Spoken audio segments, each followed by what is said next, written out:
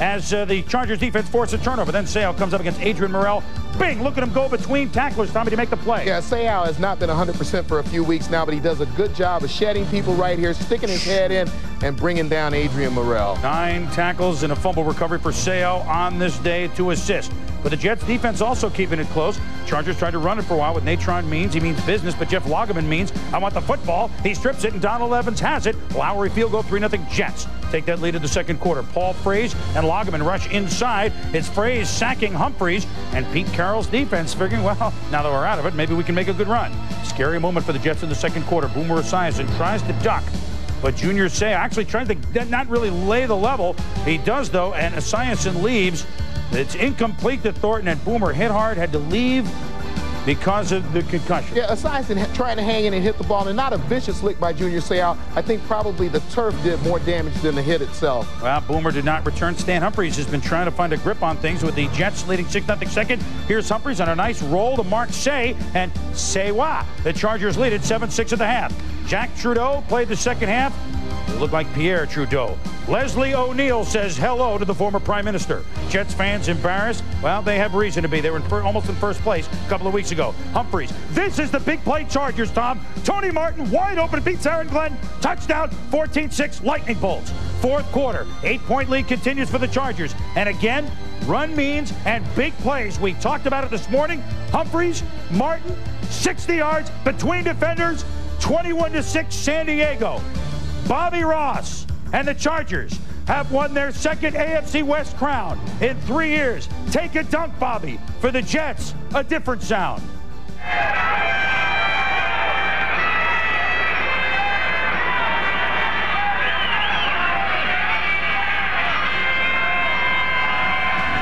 Nobody said that Jets fans did not have a sense of humor.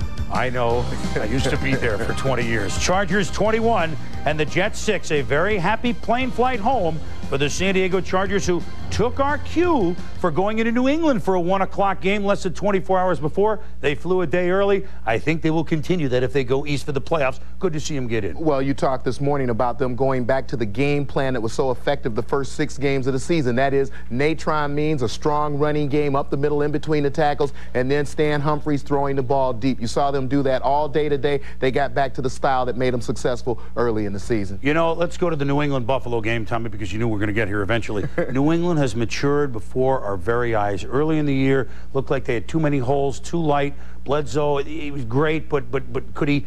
It's all come together. Certainly it did this afternoon. Yeah, I think they've matured as a football team, and certainly Bill Parcells brought them along fundamentally in everything that they had to do offensively and defensively. But when I talked with Parcells, he said big games like this come down to turnovers. Today, the Bills 5 turnovers and Drew Bledsoe none. Parcells himself at the end of the game said this was our best game of the season, and boy, he is Mr. December. Well, Tommy, frankly, the Bills ran into a team today that was younger and stronger. It took 4 and 15/16 seasons for Buffalo to run out of gas, and when they did it, it was not a pretty sight. After all the games they played from 1990 on, really, if you think about it, from 1988 on, it's to their credit that it took this long. Their image to those who don't understand them will be 0-4 in the Super Bowl. But the true legacy of the Buffalo Bills will be their second half 2 weeks ago in the Miami night, and their second half 2 years ago in the playoffs against Houston. That's where they will forever hang their hat. They are a throwback, old-fashioned team that refused to take no for an answer. They didn't go down until they fired every one of their bullets. Maybe today was a blessing in disguise. They really don't need another run at the Super Bowl right now. What they need is a rest. As we go inside the numbers, the New England Patriots, their secondary, after getting torched early this year, it's one of the highest paid secondaries in football, and they're playing like it. Last 12 games, they've allowed less touchdown passes than they did in the first 3. Interceptions, look at that, and under 200 yards a game, as we mentioned, after getting torched the first 3 games of the year. You want one of the reasons for New England turnaround and growth? There's reason number 1. Later in prime time, the Chiefs, could they get back on a playoff roll? We'll be back with more right after this. It's case half full after the comeback they made for the Eagles, Rob. Pretty empty after 5 straight losses. Yeah, these 2 teams both at 500, but they both got there, as you said, in different ways. After losing 7 straight, the G-men have strung together 4 consecutive wins, while the Eagles had dropped their last 5, which led to the benching of Randall Cunningham. Since '91, the Eagles are 23-13 when Randall starts, 14-14 when someone else does. That someone else, Bubby Brister, today. Eagle defense set the tone early in the first. Rodney Hampton on the carry, but Mike Flores drops him for a 7-yard loss. What happened on this, TJ? Well, you see Flores is trying to be blocked by Aaron Pierce. He actually takes Aaron Pierce and throws him into the ball carrier. Then Eagles get it going on D again. Dave Brown is pressured. He tries to go over the middle, but is intercepted by Mike Zordich, who returns to the Giants' 40-yard line. Then Bubby gets it going. Hits Mark Bavaro. A 27-yard touchdown strike. He dives in for the score. Eagles leading 7-0. Their first quarter touchdown in 9 games. In the second quarter, some bad news for the Eagles. Charlie Garner ruptures his kneecap on this play, and he would leave the game in obvious pain. He takes with him the Eagles' rushing game, only 8 first-half yards on the ground for the Eagles.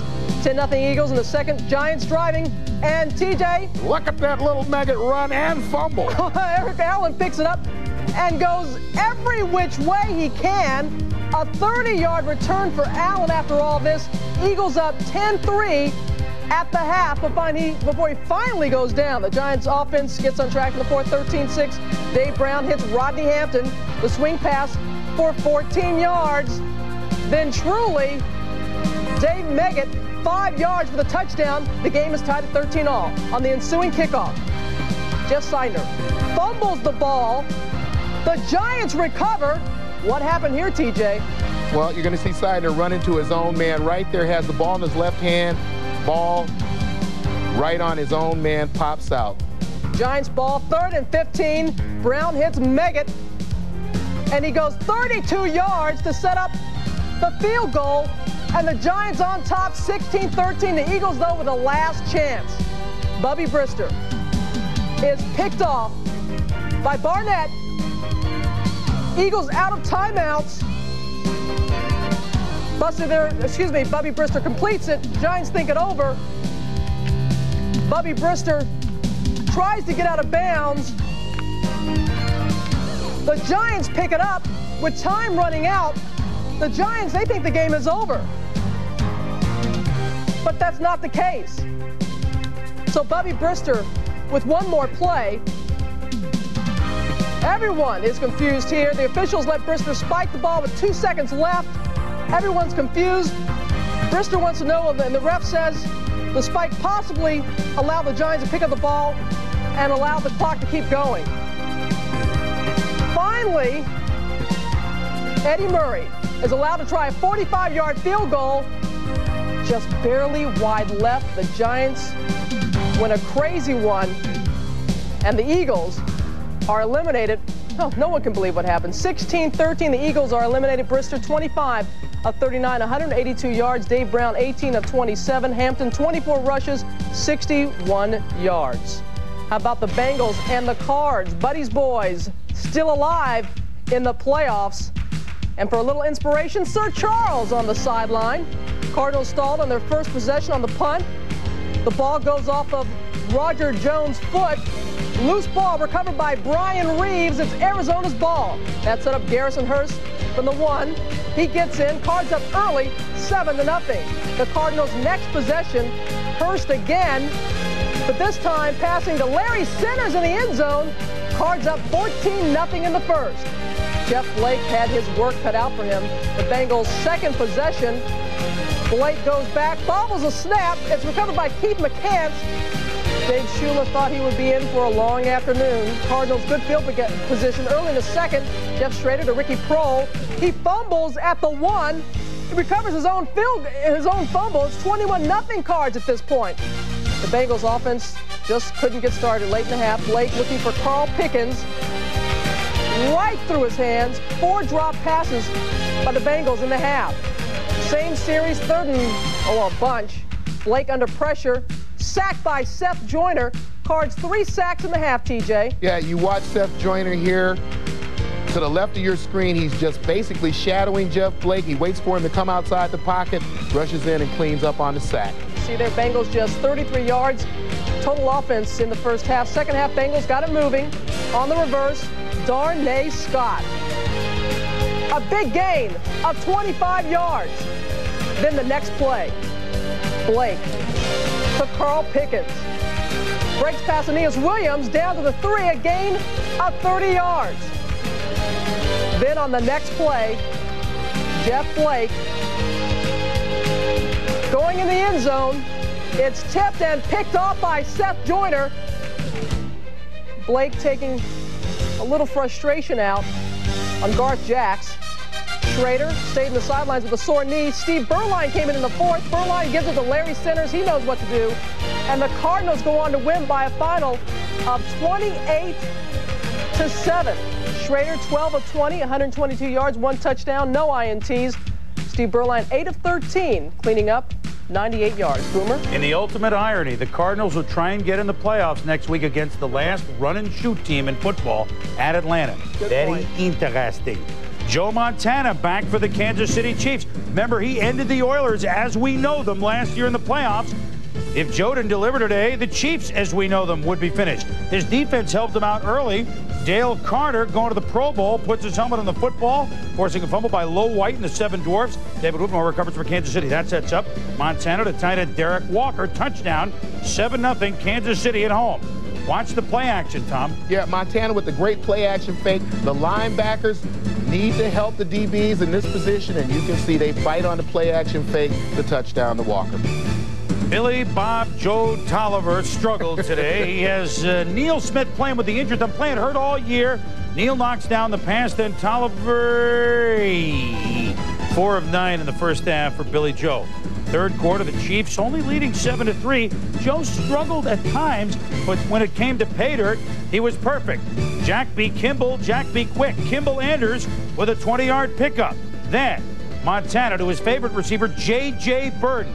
Playing with an injured back across the middle for 30 yards. Then Montana to felon Golden Domer, Lake Dawson, who somersaults in 14-3 Chiefs. What a great job of concentration by Lake Dawson. He pulls this crowd, actually a ball out of the crowd of 5 people, rolls into the end zone before he's touched.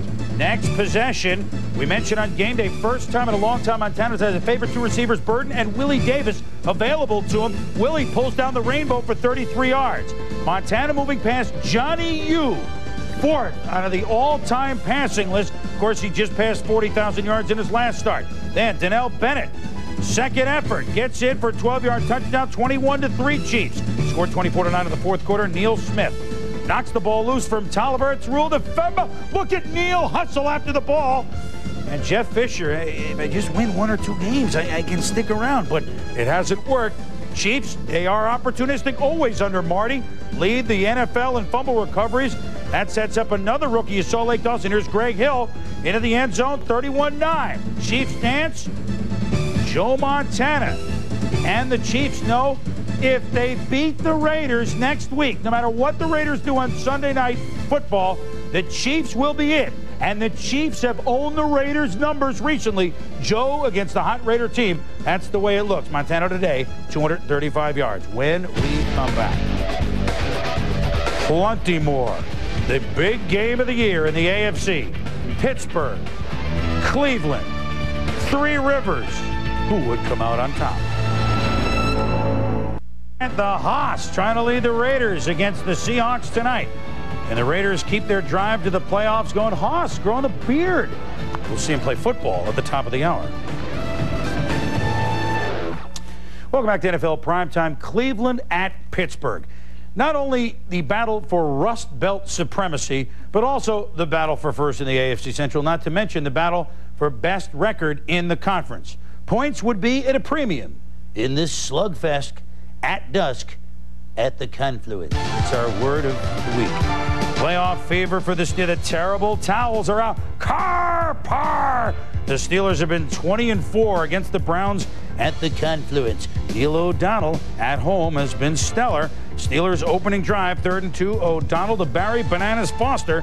Dives for the first down despite the big hit by Pepper Johnson. Then heavily clad Bill Belichick, hoping his Cleveland defense could come through. But with the Steelers punting, a costly offside penalty on a special team ace, Benny Thompson. So Belichick can't believe it, and as a result, next play, wouldn't you know it, O'Donnell Yancey Thigpen between defenders. The penalty kills him. 7-0 Pittsburgh. Again, great concentration by Yancey Thigpen in the middle of double coverage and then walking on into the end zone. Steelers next possession with the 7-0 lead. 3rd and 9. O'Donnell. Incomplete to one of the Mills brothers, Ernie. But wait, Don Griffin, you cheated. Pass interference, 1st down, Steelers. Then O'Donnell to his big, and I do mean big, tight end, Eric Green down to the 3. 2 plays later, just desserts for Barry Bananas Foster. Over the top very quickly, 14-0 Pittsburgh with that lead, with that defense. Still in the first quarter, Vinny Testaverde. Here comes one of those blitzes. 3rd down, whack, incomplete. Browns only 14 yards in the first quarter. The Steelers 155. Steelers came out smoking, but you know the way the Patriots turned around that game. Could Cleveland come back? The veteran Ernest Biner trying to pick up the slack. 15 yards out of the 16-yard line. But Testaverde goes back to pass, and it's Mr. Jones. The Counting Crows on an interception. Gary Jones' first interception of the year. A big play at the goal line. Yeah, Testaverde, a good job. You're going to see what he sees right here. Open receiver, doesn't come back quite far enough for the football. Jones makes the nice INT. Along came Gary Jones. Steve Crosby trying to get Vinny to do some Stills and Nash. Testaverde to Derek Alexander, the youngster who can make some big plays. And look at what he does just before the half. Then Testaverde to one of his receivers back from his Tampa Bay days, Mark Carrier. Hey, we're in it, say the Browns. 14-7. Greg Lloyd says, I can't believe we gave up a touchdown late at the half or something like that. 3rd quarter, Steelers defense best in football. Browns first possession, 2nd half, Leroy Hoard. He does this, he fumbles, Joel Steed strips it, Ray Seals recovers for Pittsburgh. In an effort to get extra yardage, you see Leroy Hoard here gets caught in traffic, and Steed does a great job of sticking that big paw out, getting the ball. Very opportunistic defense by the Steelers. Well, they need Young along with the Stills and Nash for Steve Crosby. Testaverde back to Pitt. Chad Brown picks it off the linebacker, leads to a field goal, 17-7, Pittsburgh. Minutes ago in the game, Testaverde fake spiking the ball a la Marino. It's a touchdown to Michael Jackson, but offside because it's only a no touchdown. The Steelers have won. That's right, Kevin. The Steelers are champs of the AFC Central for the 2nd time in 3 years, and for the 2nd time in 3 years, they've clinched home field advantage to the playoffs. The first time they had it, Buffalo knocked them right out. Chances are they mean more business this time. Steelers 17, the Browns 7. The Miami Dolphins had already clinched a playoff berth Monday night. They were looking to win the East if Don Shula could hit a 3-wood through the RCA Dome from his golf cart. But the Colts had other ideas. O.J. McDuffie, though, 1st down catch from Dan Marino. 15 times he's touched the ball on 3rd down this year. They made 15 1st down conversions. I'd say the man is money. But 3rd down at the 16, Marino's pass is defended by Ashley Ambrose, breaking up the pass, looking for Irving Fryer. So, again, another first quarter, no touchdowns, only 3-0 Miami. Joel Brewer finds it at the 25, breaks a couple of tackles, and look at him go! He could go all the way! Punt return, 75 yards. Colts lead 7-3. Ted Marchibroda's team lost in the final seconds earlier this year. Miami, they know they match up well. 2nd quarter late, Marino. Off the fingertips, though, to Fryer. Could have been a touchdown, but Miami 1st down, 13 seconds to go in the half. Fryer down to the 2. No timeouts left. Tick, tick, tick, tick, tick, tick, tick, tick, tick, tick, tick, tick. Get it. Let me spike it. Tick, tick, tick, tick. There's the gun. The half is over. 7-3. Oh, my goodness, there's a win coming up. I got to go up a club. Tommy, Miami moves to the Colts 3-yard line. They try to pound it in. Irving spikes, goes outside. There's nothing. Then James Saxon on 3rd down is stuffed up the middle, and they settle for a field goal, so it's 7-6 Colts. Jim Harbaugh starting for the Colts. Pass over the middle to Sean Dawkins. Harbaugh didn't complete many, but at times, Tommy, he was tough. Like Marino, he rolls left, scrambles left. What? I don't like the idea that you cut the field down so much when you roll out down in the red zone. Tom Olivedotti's defense holding to a field goal. It's 10-6. Marino ready for a comeback. He did it. Down by 9 in the 4th quarter of the Colts before. Oh, Nelly hits Keith Jackson. It goes down to the 12. Shula up. Get the cart out of here. 3rd and goal from the 2. Marino's passed to Mark Ingram, but it's that man Ashley Ambrose again. 4th down, we gotta go. It's 10-6. 2.5 to go. Ingram. But it's Ambrose playing defense again. Tony Bennett also got a finger on it. So Shula could not clinch the division. And the Miami Dolphins now will try and go for the division title Sunday night, Christmas night, on ESPN at 8, on the same night against Detroit that they might go for a division title, and Barry Sanders tries to go for 2,000 yards. Tommy, let's go to the Pittsburgh-Cleveland game. Vinny threw 42 passes today, and that's not what Bill Belichick had in mind. Well, I think when you look at the game plan for both of these teams, it's pretty much the same. They want to run the football. They want to play good run defense, force some situations as far as down and distance, and not put a lot of pressure on the quarterback to have to get things done. All of that game plan went out of the window for the Browns when they fell behind 14-0. And at the time that Vinny Testaverde starts throwing and trying to play catch-up football, you're going to get the interceptions, and he also did not get help from that backfield because they laid the ball on the ground. Well, people have forgotten Cleveland, of course, got in last week, too, but now they will go in as the wild card looking for that top seed, which means they would play at least one home game to start if they're the top wild card seed. As we go inside the numbers, it's a time of the year when, you know, big running and passing games are tough. Only 100-yard rusher during the afternoon. Barry Bananas Foster playing hurt, and he earned his money today. Only one 300-yard passer today, Tommy. Brett Favre, 2 touchdown passes, ran for 1, pack in the hunt. Pretty short lists. We return our game balls. Talked about the high-priced secondary, the Patriots. They are paying big-time dividends. Stay with us.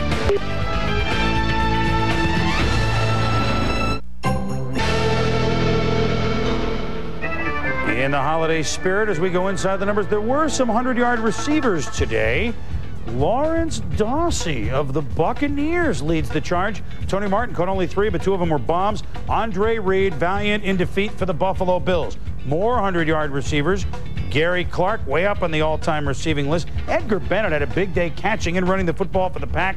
And Lake Dawson, 101, a silly millimeter longer for the Kansas City Chiefs. Game balls, Hayes playing hurt, but they need the big-time players to come through, and that's what the Chargers got today. Junior Seau, 9 tackles, 2 assists, 1 fumble recovery, hustling, playing like a little kid, all over the field, forcing the turnovers, making the turnovers. Junior Seau and the Chargers having a nice flight west.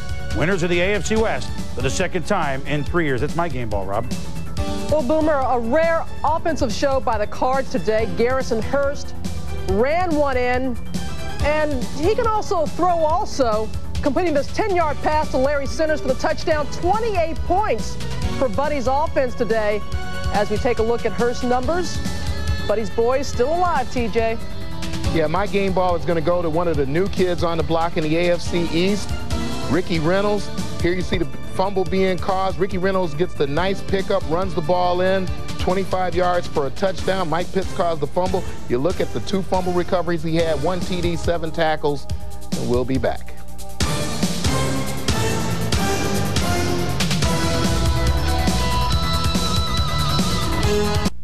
Happened today. It's not the full playoff picture, but today, Pittsburgh and San Diego won division titles in the AFC. The East is still up for grabs. The Patriots are tied now with Miami for first place. Atlanta and the Jets and Buffalo and Philadelphia and Denver yesterday were eliminated. And Tom, big win for the Steelers. Well, I played football, the playoffs in Three Rivers Stadium. It is a difficult place to play, and they took a giant step today toward playing on January 29th. Well, I mean, it's a long way off, but let's just get it out there now. If it's Pittsburgh against either San Francisco or Dallas in the Super Bowl, long way off from now, who will get the 5th Super Bowl ring? Robin Roberts and Tom Jackson. I'm Chris Berman. Thanks for watching Primetime. We have primetime football, though, here. Sunday night football at the Kingdome as the Seattle Seahawks host the LA Raiders. Mike Patrick, Joe Theismann, Mark Malone on the call. Michael?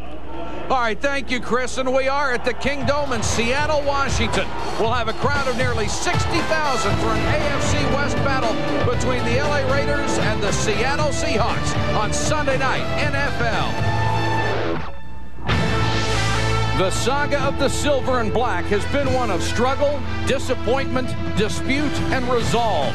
Now with 2 weeks left in what has been a tumultuous season, the Raiders may add the ultimate triumph. LA has rebounded from the horrible start to win 6 of their last 8 games, and in the process have unleashed the powers that be.